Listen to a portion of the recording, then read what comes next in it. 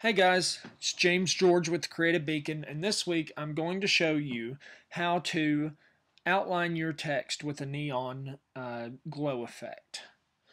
This is really easy to do in Photoshop, and you'll pick up some interesting tips along the way. So let's get started.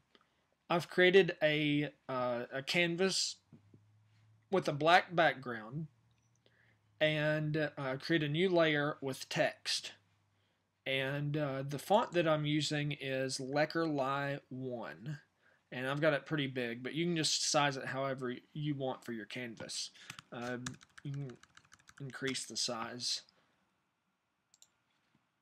And so you have your text here, but what if you wanted this to be outlined with a neon glow effect? You can do that easily in Photoshop, but there's a little bit of a trick to it. And I'll show you that here. So you have your text layer. If you right click on it and say convert to shape, now it's a shape. It's essentially a path. If you go into your paths, you could see welcome path shape, and so you can make copies of it or do whatever you want to with it. But once you have made that shape, this is a shape layer, and you're not going to be able to do the effect on the actual shape layer. You need to make a new layer above. But when you going back to the shape layer, you want to make sure there's no fill or stroke. The way that you do this is you go and make sure that the path is selected, and then you can go up and choose no fill. You want to make sure you're on the new paths or the new layer here. But if you switch to that, the paths will become deselected. And so if you go to paths and double click, you can create a copy. And so then you just go back to your layers panel and you can select the new layer and you'll still have the paths selected. And so now you can only see the path copy. From here, click your brush icon in the tools panel, and then you want to go up to the brush section and make sure that you select a soft brush with 0 hardness, and you want to make the size maybe about 5 pixels.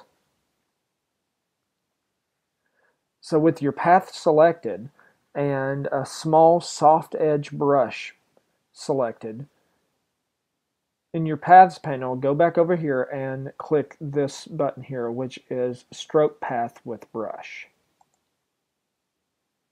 And so you get a soft outline of the text. So if you deselect that, the path, this is what you have. And so you have that on your own. You can hide the shape layer, because now we're going to focus on layer styles for our text. Double click this and you want to go to outer glow and inner glow. So first we're going to do an inner glow, and we're going to do a white, a solid white.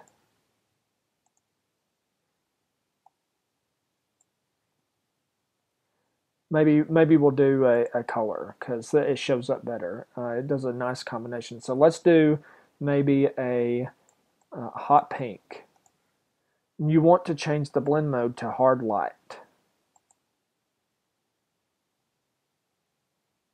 You want to lower the size. If you can see, what happens is, before it was almost filled, but when you lower the pixel amount, it leaves a little bit of the white there, which is common with the neon effect. And so then you flip down to outer glow, and you can select a different color, such as maybe red this time, and make sure that it's solid red and click OK. And this time we're going to change the blend mode to hard light again. But you want to increase the size so that the glow spreads out into the rest of your design. And you can see that it glows. And it gets that neon bright glow effect that you would expect. And click OK.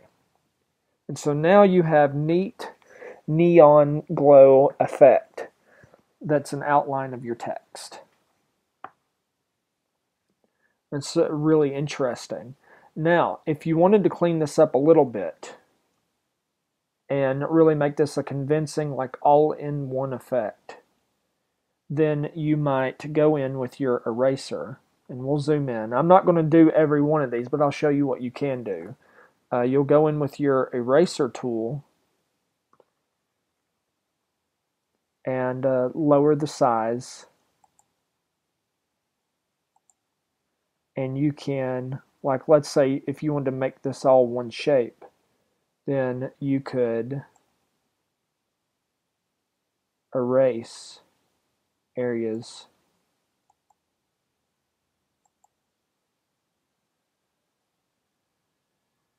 of the white itself. You want to make sure to aim for the white areas, and so you want to follow the contour of the white lines themselves, not necessarily the glow, because the glow will apply to whatever white line is left. And so then you just go through and erase, and so you get a more unified shape here. And so you can go in and refine it and maybe take a little bit away, a little bit by little bit, and sort of round it out. And that's how you create your custom neon glow effect. Well, that's it for this week. I hope you guys enjoyed that. If you want to see more videos and more tutorials and things like that on Photoshop, be sure to sign up for my newsletter on creativebeacon.com /sign up.